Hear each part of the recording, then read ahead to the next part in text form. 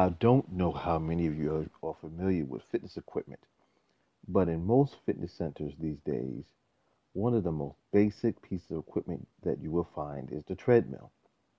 Fitness centers used to be called gyms, but someone figured out that if we started calling them fitness centers or fit family centers, that they would attract a wider assortment of people, thus giving them greater potential to make more money. The treadmill has remained a constant staple of the environment, whether you call it a gym or a fitness center. The treadmill is one of the most used pieces of equipment that you'll see in any setting. The premise behind the treadmill is a stationary piece of equipment that one uses to walk or run on for health and fitness purposes. Some treadmills come with fancy options like heart rate monitors, programmable routines, television, and incline decline options. Nonetheless, a treadmill is still just a treadmill, no matter what you add to it or take away. People absolutely love the treadmill. There are days when I go to the gym and every piece of this equipment is occupied. People love to brag about how many minutes or miles they put in on a treadmill. I ran 15 miles. I ran an hour. I feel ready for a marathon. Just the same, have they run a marathon? Better yet, did they really run a distance of 15 miles? They may have put the work in of someone who may have run a distance of 15 miles, but they certainly have not traveled that distance.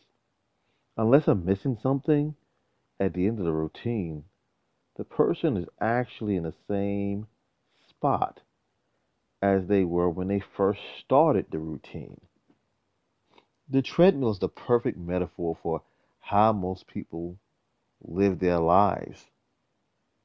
There is a certain routine that they follow each and every day. Sure, sometimes there may be some minute nuances from time to time, and there may be moments when it feels as if they're struggling to drive their way up the hills in life. But by the end of the day, they find themselves in the same exact place as they were the day before. Year after year, week after week, month after month, day after day, they get on the treadmill. They change their pace. They increase their intensity. And to the outside world, it appears as if they are getting healthier and stronger. But the reality is, they really haven't done anything or gone anywhere of any significance. After a while, they begin to blame the treadmill. Maybe it's the wrong treadmill that I'm on.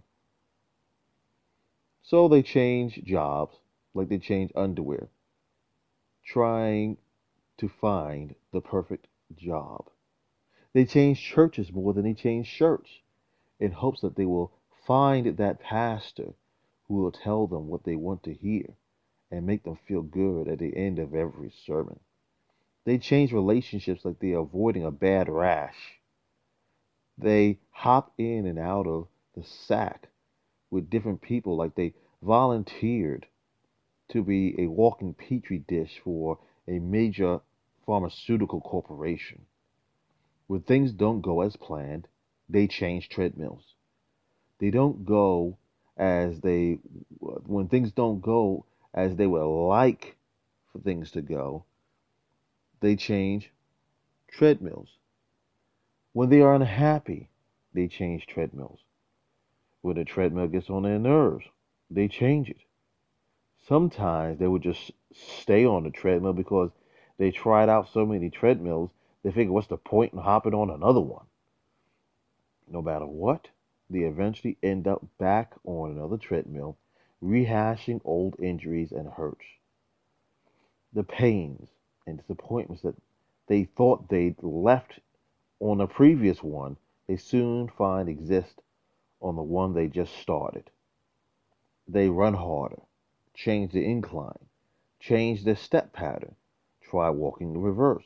But no matter what, they keep ending up in the same place, ever more angry, ever more disappointed, and much more hurt than before.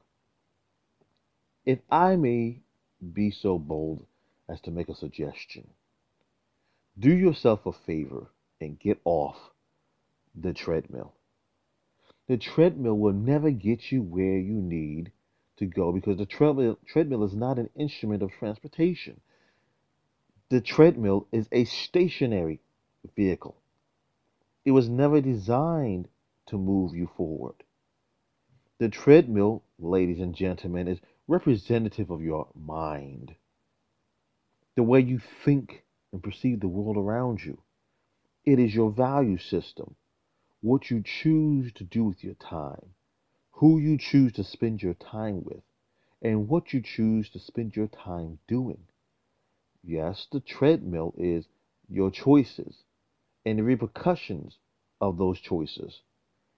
It is quite easy to blame your failed relationships on all the guys that hurt you, or maybe the irresponsible choices your children make on an absentee father or mother.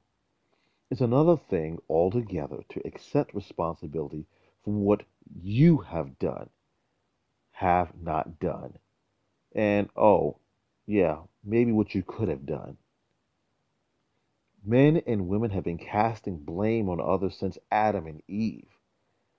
No one told you to sleep with that man and have all those children outside of wedlock, but you did.